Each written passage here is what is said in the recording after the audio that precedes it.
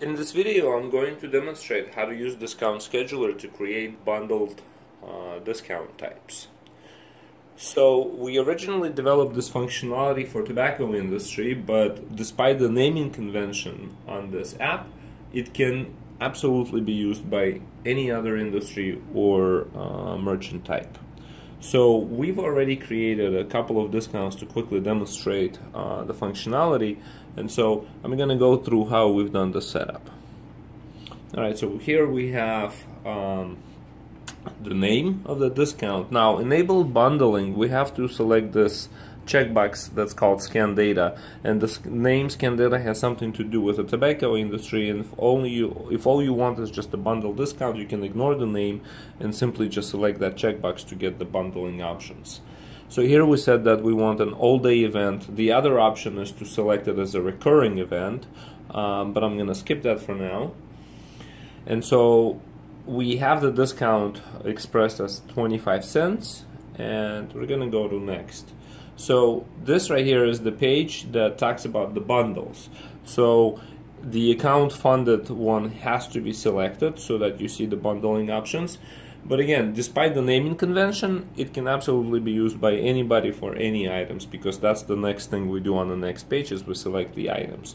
So here we have some options, and this particular discount is set up to be triggered for every 2 items. So if there's 3 items, no discount on one of them. If there's 5 items, there's not going to be a discount on one of them as well. And so let me kind of go ahead and save this and show you that we have it assigned to, I believe, breads. Yeah, so to the breads category and all the items that are in it. Right, so let's go ahead and save that. And let's go ahead and get inside the second one. Now, the only difference on the second one is right here on the next page, where we're saying that the discount needs to be triggered after at least 3 items have been purchased. So if less than 3 items are purchased, no discount is triggered, and if more than 3 items are purchased, then the discount is triggered on all the items. And that's the other form of bundling, if you will. So we have this one set up on meats to easily identify later. And alright, so now we have the discount set up. Let me show you how this functions in the register. So let me go ahead and start with the new, cancel out of this. Let me go ahead and start with the new register here. So to test first one, I'm going to select breads, and we're going to grab this $25 item here, and you can see nothing has happened, because as if you recall, we need to have at least 2 items in the register for the discount to trigger. So I'm going to increase the 2, and now the 25 cents is created. So we're splitting the 25-cent discount between the 2 items to always equal to 25 cents.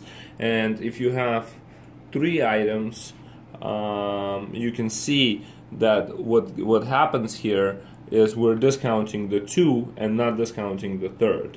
And then if we add 4 items, now all 4 items are discounted. Okay, so that's the first version of the discounts, and let me show you how the second one works. Right, so we're gonna get out of this category and go into meats, and let's go ahead and choose this Canadian sour cream, and let's say that we have about $1. All right, so X1, nothing. X2, again, nothing. Now X3 produces a discount of 45 cents. If we go X4, we have another discount, and another discount, and another discount, and another discount. So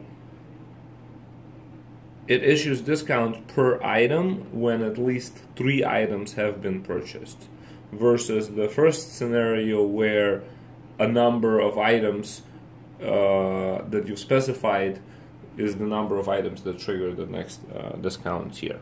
So these are different ways of bundling discounts that are available through the Discount Scheduler app. Thank you.